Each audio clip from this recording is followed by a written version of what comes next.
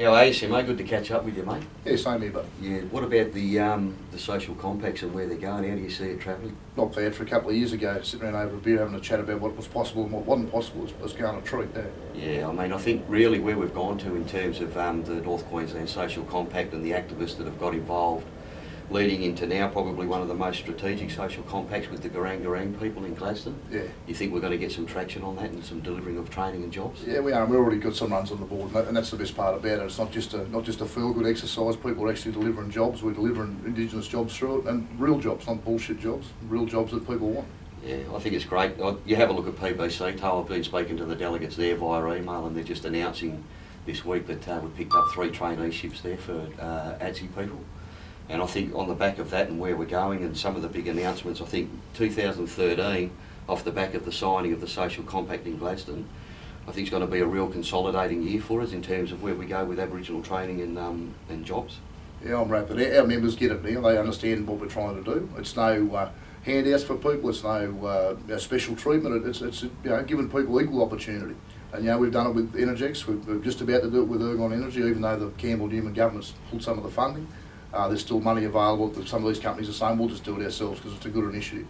So we're wrapped. Couldn't be more happy than that. I think you hit the pertinent point there. It's not a charity. This is a lot of hard work, and you go back to the days when we were just talking about this in a quiet chat at some course that we were doing. I can't even remember the course, but but where we've come to and where it's going now. Do you think also now we need to look at the consolidation in terms of resourcing to make sure we coordinate?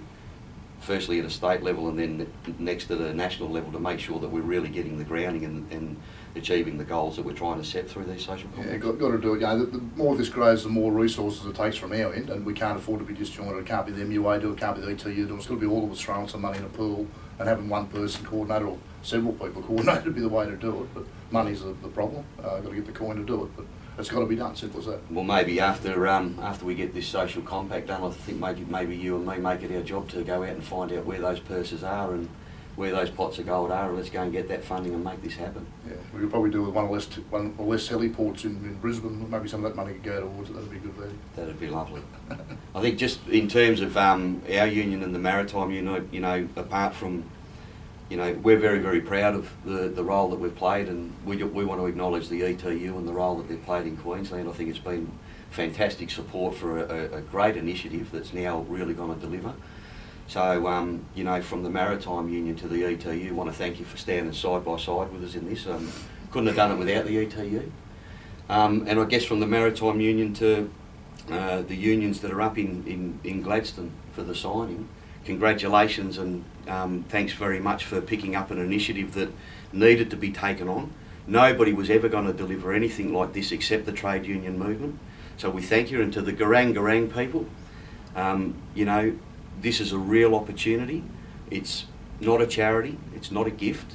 You need to use it well, you need to use it strategically, and if we get it right, we'll deliver some real cost-effective training that delivers some real jobs long-term, not only for this generation, but the next generation of the Gureng Gureng people.